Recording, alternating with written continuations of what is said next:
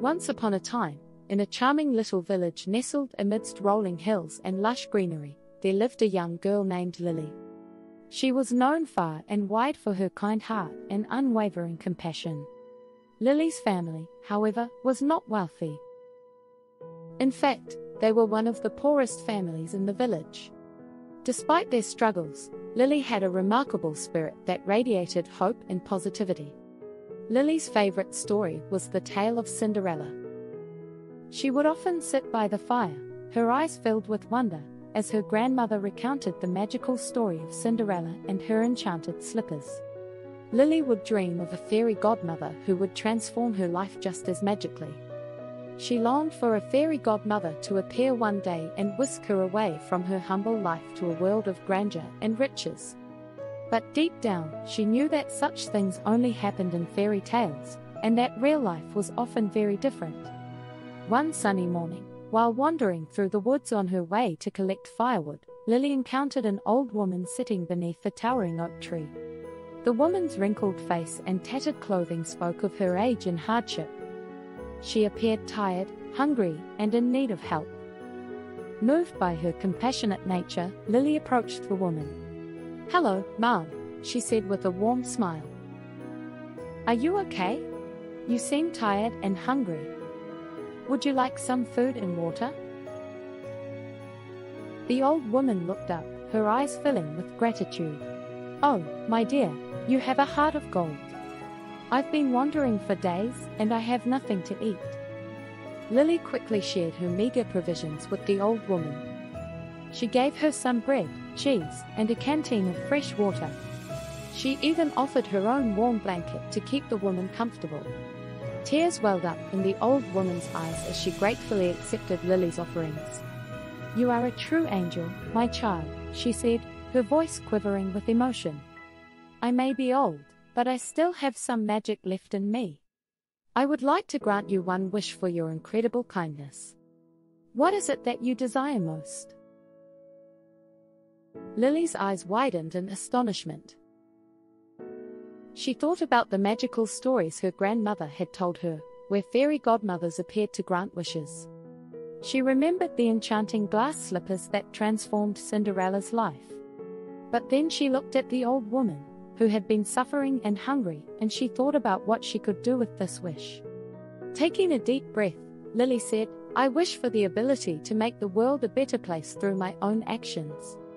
The old woman smiled, her eyes twinkling with a newfound warmth. "You have made a selfless and noble choice, Lily. Your wish is granted." With those words, the old woman began to shimmer with a soft, radiant light.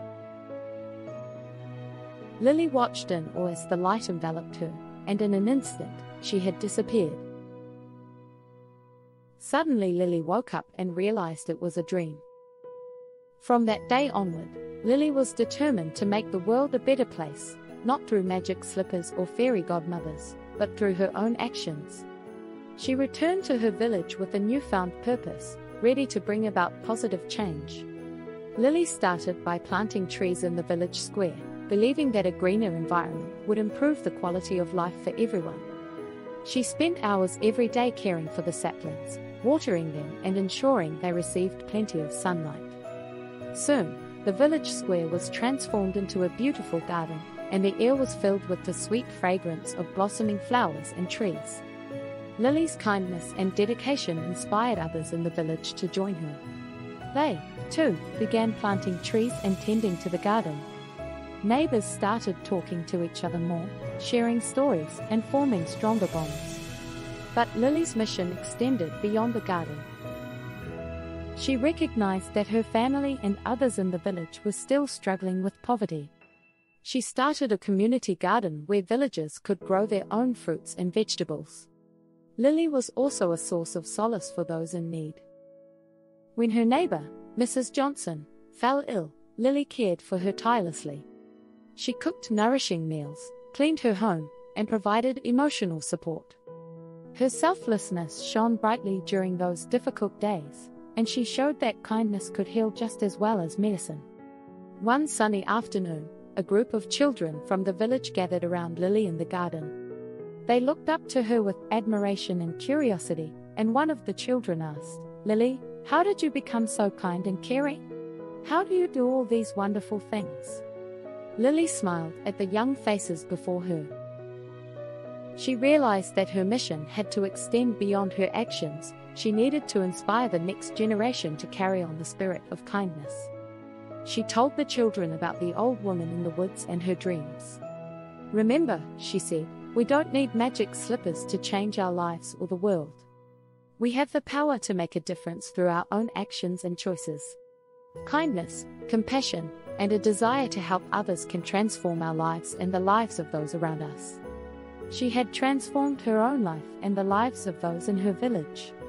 She had become a real-life fairy godmother, not through magic slippers, but through her own unwavering kindness and determination.